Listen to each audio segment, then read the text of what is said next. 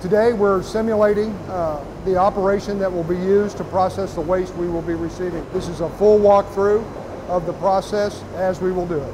This is coming in DOT approved containers. All of the waste has already been disinfected and double bagged, and then inside of this drum is a shipping liner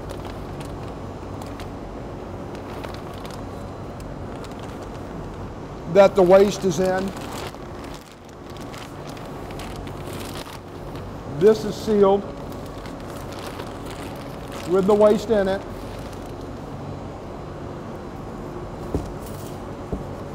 The container's then closed, and there's a shipping band that seals it.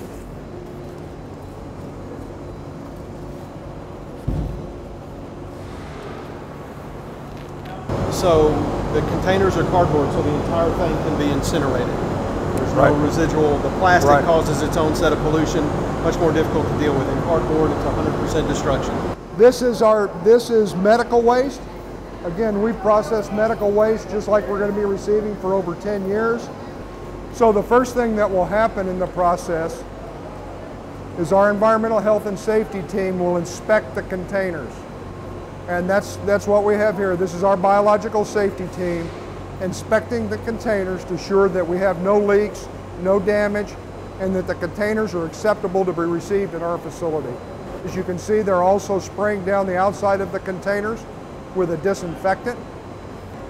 When this team is through with this process, they will give the waste handling team the go or no-go signal to proceed with removing them from the vehicle. Okay, they've just received the okay. These drums weigh approximately 50 pounds each. So the next step in the process is to move it to our material lift. Our entire incineration process is on the second level of this facility. That's to mitigate against any potential impact we might have from an event similar to Hurricane Ike. So the waste is now going to our material lift.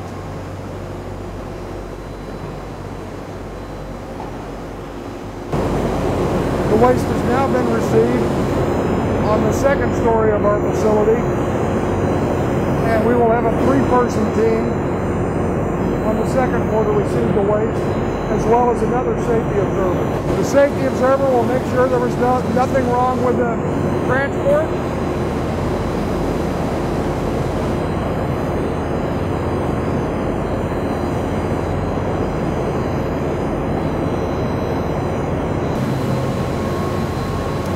Now that the waste has been received upstairs, 2 handlers will place the drum in the loader for the incinerator.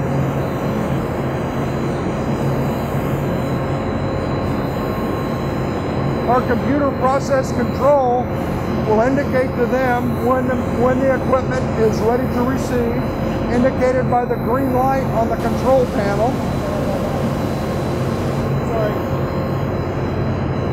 Indicated by the green light on the control panel. That means that all safeties are clear and that the process is ready to continue. The supervisor on the ship will then load the material. As you can see, the material is lifted into the hopper.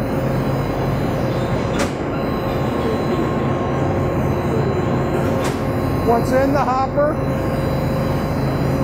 it closes so we can ensure material is completely in the hopper. Once it's completely in the hopper, a ram pushes the material into the incinerator, and the destruction process has begun. This is a 2-chambered incineration process. The first chamber operates at a nominal 1,500 degrees. The second chamber operates at 1,800 degrees. So the material is now in the primary chamber. being destroyed.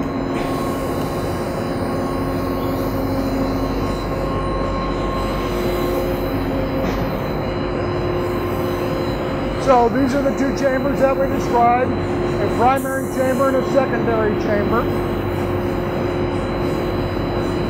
After the material exits the secondary chamber as a gas, it goes to our air pollution control system.